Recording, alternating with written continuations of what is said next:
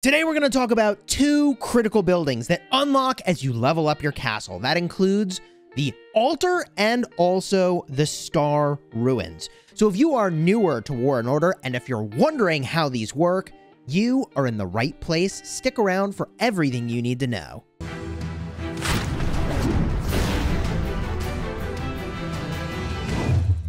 Hello my friends and welcome back. I'm Chisgule Gaming and this video has been sponsored by the makers of War and Order, and I want to talk to you about these two very critical buildings that unlock for you as you level up your castle. Now if you tap on your castle itself, you tap on the growth map, you can see as you progress here you are going to unlock these buildings. Starting at level 10 is when you will first unlock the ability to have artifacts, and as you progress further you also can have constellations and more. But let me talk now about the altar itself and what's here. There are a number of things that will be available to you as you level it up and also as you level up your castle.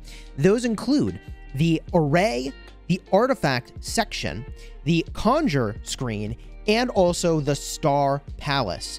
Now let's start with the array. The array is where you place artifacts. Artifacts just give you extra buffs. You're going to level these up, you're going to star these up, and I'll make a separate video talking much more in depth about the different artifacts that are available to you, which ones you should choose, and more. However, as you level up this building, the altar, you get more and more slots available for artifacts, having an upwards of 5, as you see here.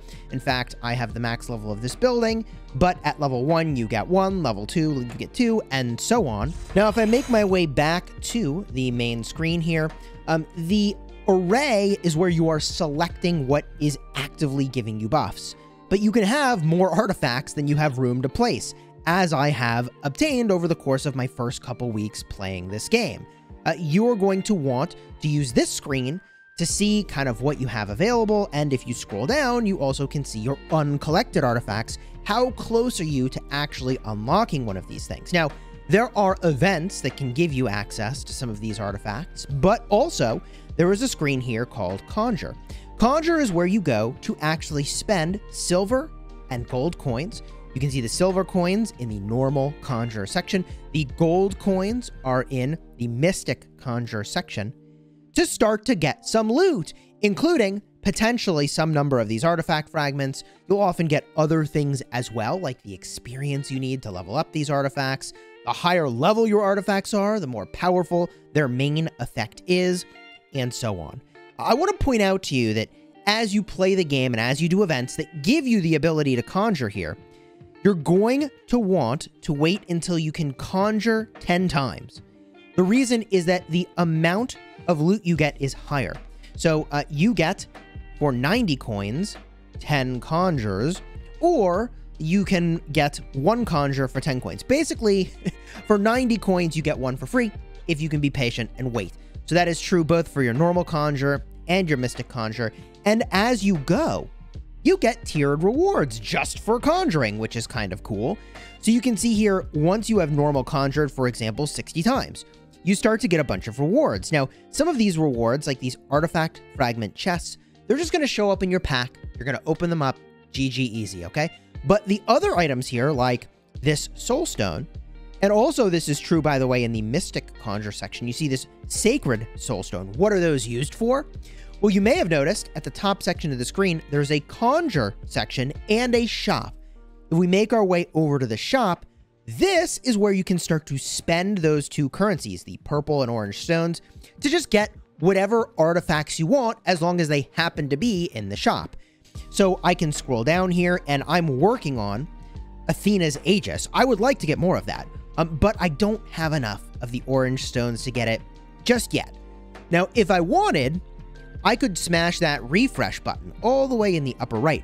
That is free 5 times every single day. So if you don't see what you like here, you don't have to wait forever. I'm waiting because I would really like to, hopefully by the end of the day, but probably not, be able to get that Aegis fragments, those 4 fragments that are over there. I probably won't get to that. I don't think I'm going to get enough gold coins today to make that happen. However, at reset every day, that's 0 UTC, the items that are in here will reset, and also you get your 5 refresh chances for free back. There's a grand total of 20 refreshes you can do, but man, I'm not spending gems on refreshes here. No way, no how.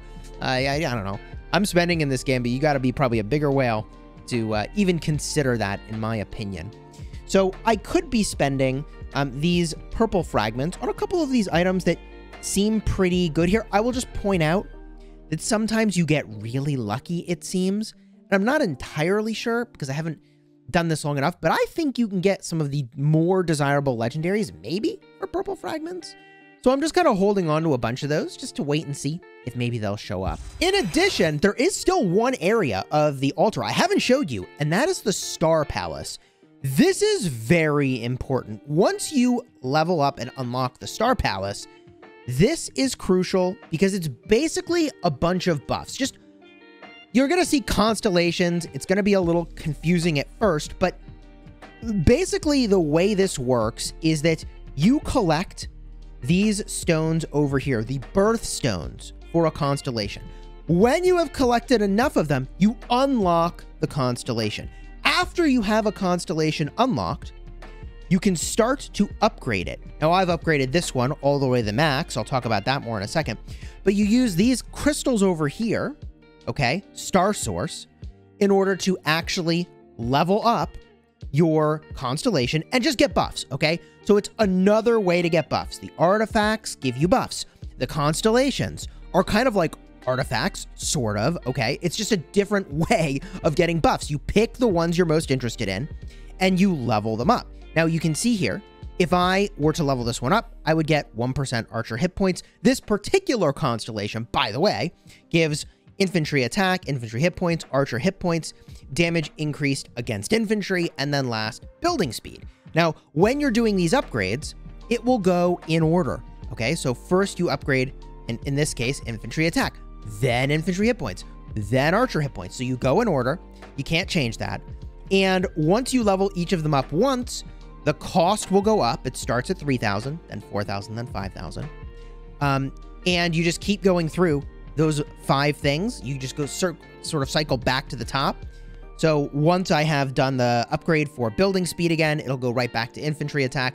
And you just keep getting more stats, okay? So the way to think about all these is just, it's a way to get more stats. And you may be wondering, okay, so how do I unlock these? And how do I get Star Source to be able to do that? This is where the Star Ruins is really valuable. These Star Ruins are where you're going to go every single day, and this is so valuable. As soon as you get this building, start doing this, okay? You're going to go into the Star Ruins. You're going to go to the first area you have access to, the shallow lode, probably level 1, and you can start mining. Now, once you are strong enough, you can contest little bosses, and you have absolutely no losses, by the way, when you fight these. 0 troop loss. So there's no reason not to try it out and fight them. See if you can beat it. And that will give you access further and further along to higher and higher level places where you can go and mine, where the speed with which you get rewards is actually higher. So you can see here, I am getting 50 per hour of the Star Source, and also 6 per hour of another currency. I'm going to show this to you in just a minute. The meteorite crystals are very important, and I'll show you why. Okay, so if I just jump back for a second, the way that you're getting your Star Source for your constellations to level them up, okay, is by mining it. And again, fight the bosses, advance as far as you can. I will point out, however, that things get interesting once you leave what's called these shallow lodes. The shallow lodes, nobody can attack you. Not a big deal. You just mine away to your heart's content.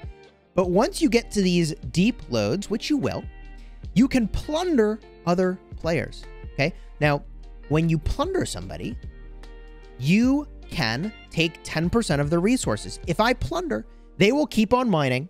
I get 10% of the, I guess I said resources. What I mean is their Star Source that they've collected here. So in this case, it's telling me I would get 55 of the 10 Star Source tokens. Okay, 55 of those tokens at the 10 denomination. Now I have another option here, which is occupy. And if I occupy, I actually, not only do I plunder from them, I kick them out of there, and they're back to not mining at all at that exact moment in time. Now, I have 0 attacks remaining. You get 2 per day, and I didn't even know you can spend gems to get more attacks if you really wanted to. I don't really want to, and I don't really want to attack someone from my own server, because guess what? There are people from other servers in here.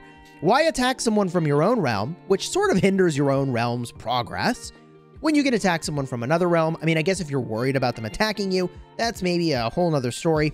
And keep in mind, when you fight somebody, either occupy or plunder, you have 0 troop loss. You'll get a battle report. It'll show you what happened. You have 0 troop loss. So this is a great way to practice. This is also a very sneaky way, if you are attacking somebody from your own realm, to see what their stats are and what their best army configuration is. Good to know. Keep that in mind, okay? But once you are doing this, you will start to realize how powerful it is to be making sure that you are gathering every single day, and that you plunder when you can from whom you can. You can see their battle power before you go and fight them. And you can see on that little signpost off to the side exactly how many of these items I have accumulated from mining, how long I've been mining. But then there's this section right over here. And I told you, I'd tell you about these meteorite crystals. This is where you cash them in. And there are a ton of rewards you can get that are absolutely amazing here. I love this store. It's so good, because you can go in and get, I mean, what do you need? I picked up the recruitment speed-ups. I picked up the building speed-ups.